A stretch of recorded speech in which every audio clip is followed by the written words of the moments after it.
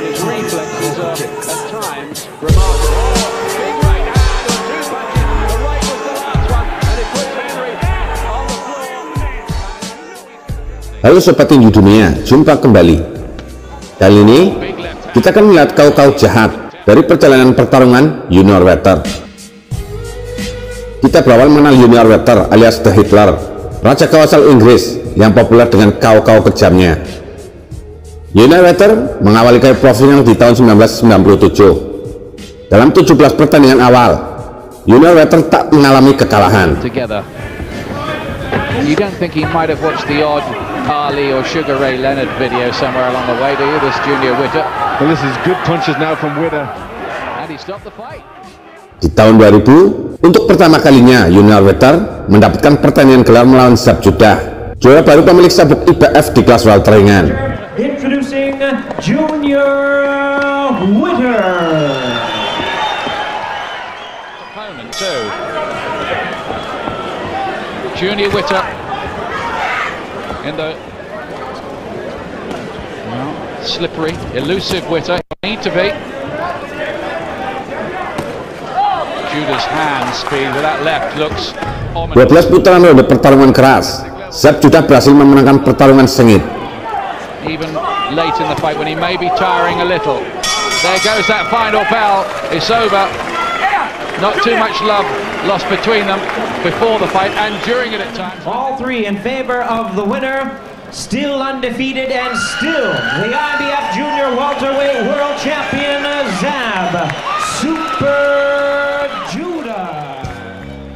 18 pertandingan selanjutnya sangat luar biasa. Junior welter berhasil hancurkan lawan-lawannya dengan kejam. Reflexes are at times remarkable. Oh, big right hand or two punches. The right was the last one, and it puts Henry on the floor. And I don't think he's going to be able to go on from this. He looks in a bad way. It's going to be fight, Junior Witter. Those are good shots. Looks unsteady on his feet and has hardly thrown a punch so far. Uppercut was a great shot on the inside.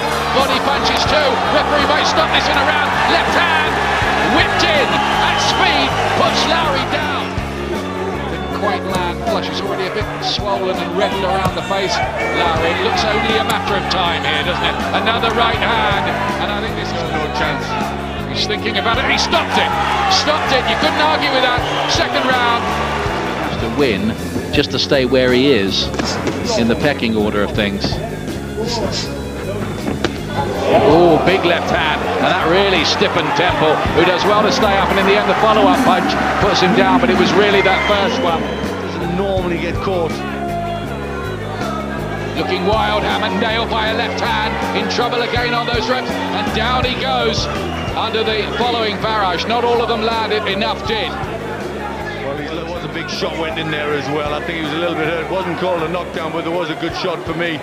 Went in, and he's in big trouble here. He's falling around the ring rather than moving around it.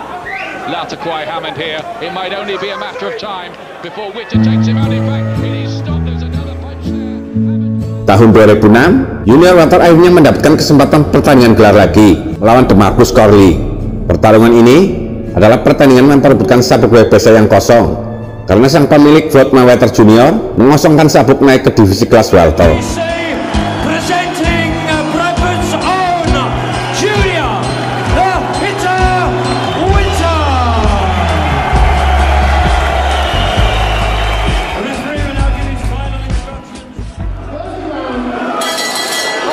How does Witter go about this? He's a switch hitter normally.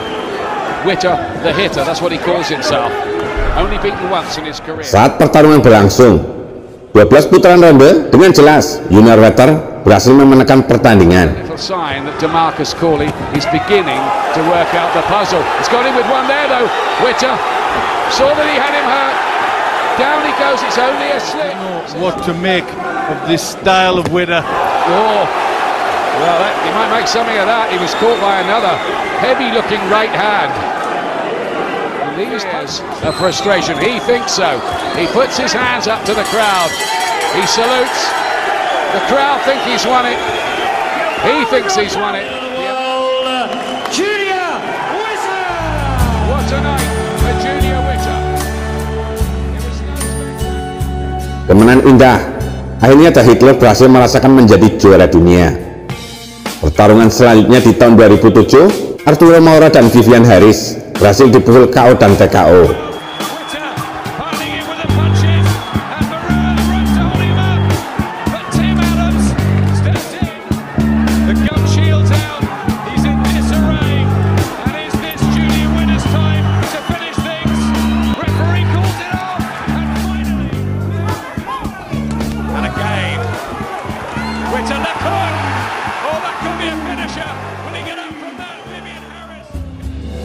Tahun 2008, Timothy Bradley muda yang belum terkalahkan dijadikan penantang sabuk kebebasan milik junior welter.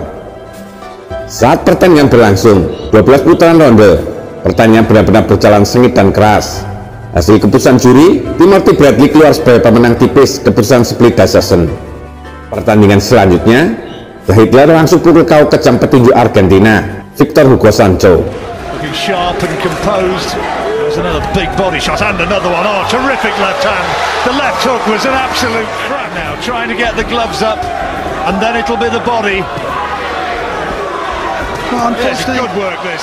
Good work from Witter. Tahun 2009, junior welter dipertemukan melawan petarung muda 22 tahun, Devon Alexander, petarung yang belum terkalahkan. Inilah pertandingan memperebutkan sabuk WBC yang kosong karena Timothy Bradley naik ke divisi kelas welter. Saat pertandingan berlangsung, junior welter memutuskan menyerah di ronde ke-8 karena dirinya merasa mengalami cedera pada tangannya. Setelah kekalahan ini, junior welter tak aktif bertarung selama 2 tahun. Tahun 2015 usia 41 tahun, The Hitler junior welter akhirnya memutuskan menggantungkan sarung tinjunya dengan tenang. Oke sobat tinju dunia, sekian dulu dari saya. Maaf kalau ada kata yang salah. Salam tinju dunia.